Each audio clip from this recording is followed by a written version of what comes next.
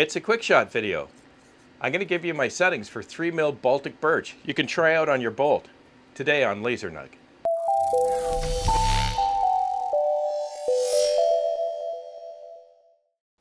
So my fill settings, I have it at 400 millimeters per second, 30 and 30 for min and max power, and I'm running at 300 lines per inch.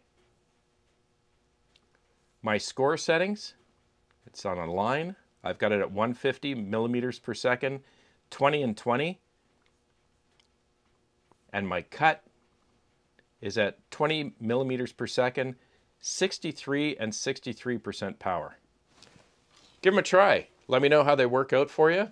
If nothing else, it gives you a good, I think, safe place to start, and you can start playing with your own settings from there on whether it's on lines per inch, speed, or your power settings to get what you think is right for you or the output that you prefer. Let's get into a little background and context.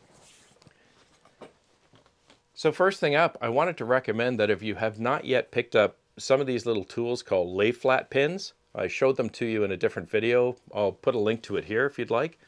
There's a number of different people on Etsy that sell this similar type of an arrangement. And you'll see I use it all the time now, especially on my thinner ply, because it tends to crown or warp. And literally it'll change by day, depending on the humidity and the temperature in the room. But they help to keep your material flat so you're not lasering over a hump or a crown in the wood. Super handy. As I was trying to narrow down my settings, I wanted to try it across a number of different types of designs or outputs so that I could make sure it was consistent repeatedly over different types of designs or outputs. Because I thought that once it started to look good on one, it doesn't necessarily mean it's going to have the same quality or consistency if I start doing something that's a little more detailed or has a lot more area engraved. So across all of these, I finally narrowed in, and I'd have to say that the biggest surprise came with the engraved settings, and I'll explain why. What surprised me the most as I was testing through my different engraved settings was I just assumed that the higher resolution or the higher lines per inch, almost like a picture, higher DPI, the better quality of the output. But it was actually kind of the reverse for me. I tested between, I think, 280 and up to about 450 DPI or lines per inch. And I found that the higher I went, the worse it got. Let me show you an example. This output was at 400 lines per inch. And this output was at 300 lines per inch. And you can see the one here at the higher DPI with the same engraved settings came out much messier, so to speak. This one came out much cleaner and much darker, which I prefer, because I wanted a nice dark, full, rich look to the wood when I was done. I found that the higher DPI left a lot more residue, or I don't think this is scorching, I'm pretty sure it's just discoloration from the laser. Whereas these outputs at 300 DPI came out much cleaner, especially around the letters and around the detail in the design itself. So that's how I landed at 300 DPI. Interesting contrast though. On the cut layer, I tested between 50 and 70 power as well as between 20 and 30 millimeters per second. And I found a combination of either it would cut sometimes all the way through, but just barely. And depending on the crown or the warp in the wood, most of it would cut, but then I'd have to snap the back out of the other. I also found that if your power is high and your speed is too low, you're going to get a lot more scorching around the cut. And in some cases, you'll get, I think they call it flashback, where you start to get scorching on the back of the piece. So these results came out of a number of different combinations.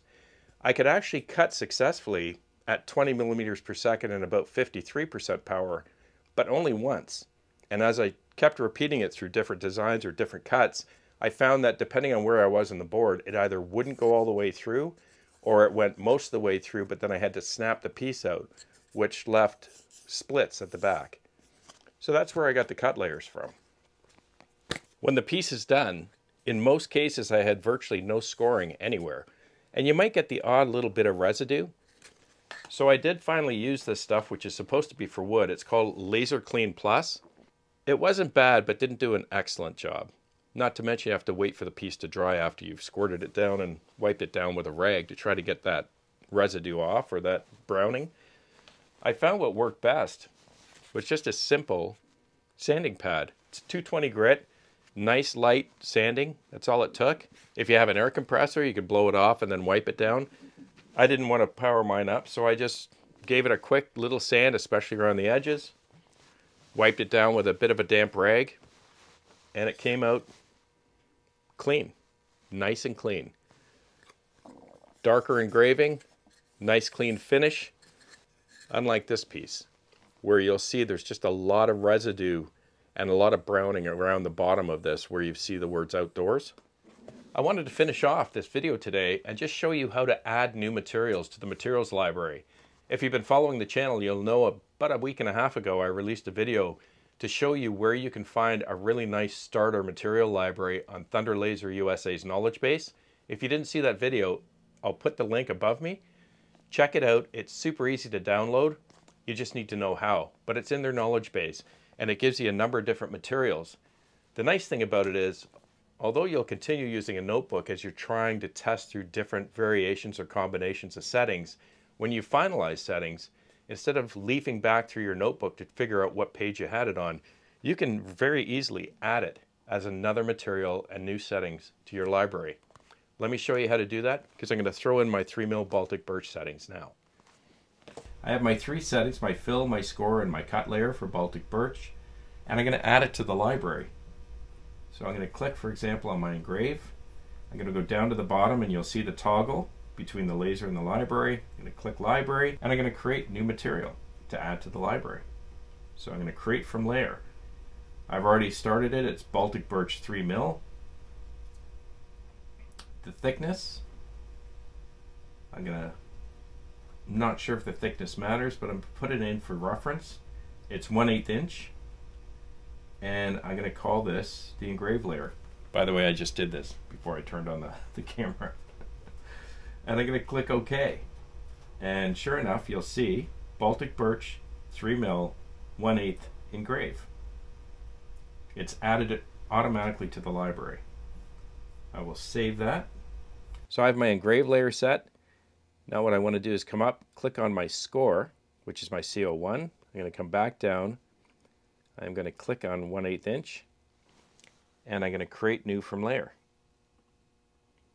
This one, same thickness. I want to call this my score and I want to click OK. And now you'll see under the 1/8 I have a score layer. I want to click save, and again under 1/8 I want my cut layer. So I'm going to go up top to CO2, highlight it, come back down. I have 1/8 inch here highlighted in the library, and I want to create new from layer. Same thing, my 3mm, 1/8 inch, and instead this is my cut layer. I'm going to click OK, and now you'll see I have my cut, my engrave, and my score. I'm going to click save. You have to click save, and now it's in the library. And now I've got that in my library. It's that simple. So as I get to a point where I have at least some good final settings for now, until I gain more experience that I'm pretty happy with, I just keep adding them to the library. That way, as I create different designs, instead of creating or going back through my notebook, I just have to click on my settings and assign it to the layer in that new design. And they're there. I hope you found that useful today. Thanks for sticking around if you did. If you have time, let me know what you think of the settings, or if you have any advice or any differences or any changes that you think have created a better output for you on your bolt. And I hope I get to see you again on the next one. Cheers.